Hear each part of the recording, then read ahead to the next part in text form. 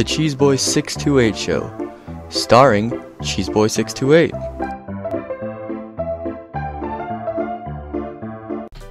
Hey YouTube, what's going on? This is Cheeseboy628 here today, giving you a Theory Thursday today on Balanced Lil Cup.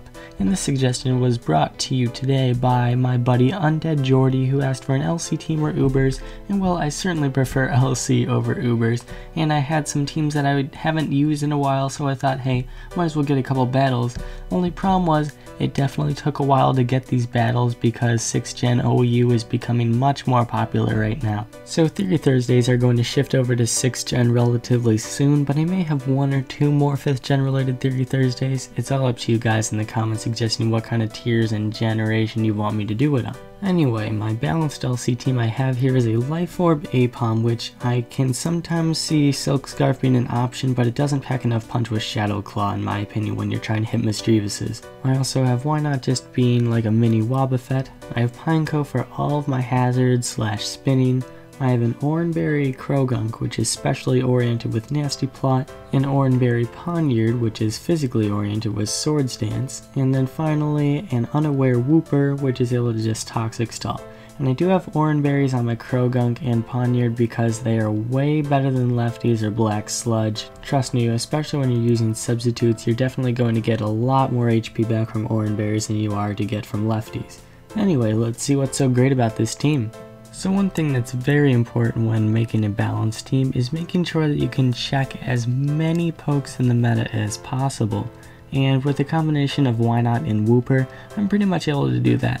Wynaut is able to counter many different threats because it's able to make pokes stop setting up through Encore, and it's also able to use Counter or a Mirror Code depending on the situation, able to take out a ton of pokes. Then I have threats. Being Poniard and Croagunk, they are definitely very threatening even after just one ST.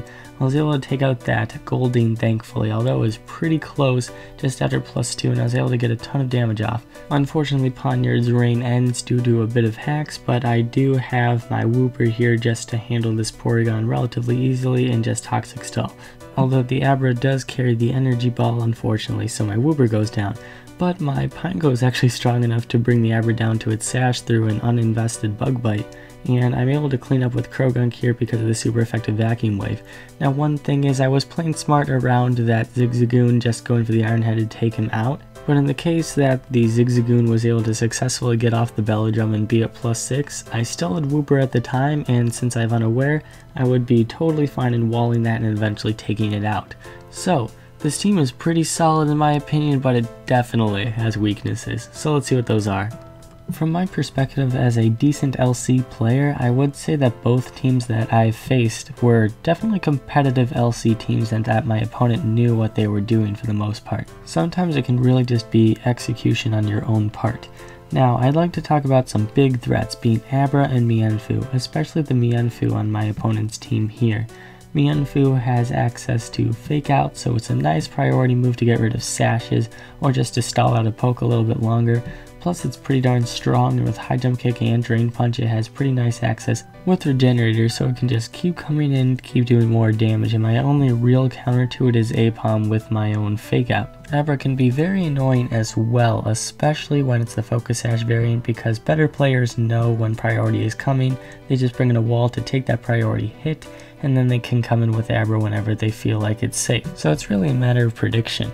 So a couple more things to address. Status. Murkrow is known for its prankster shenanigans, and as you could tell from the T-Waves, I was definitely getting a bunch of pair hacks and that was definitely not helping me. And one more problem can definitely be set up.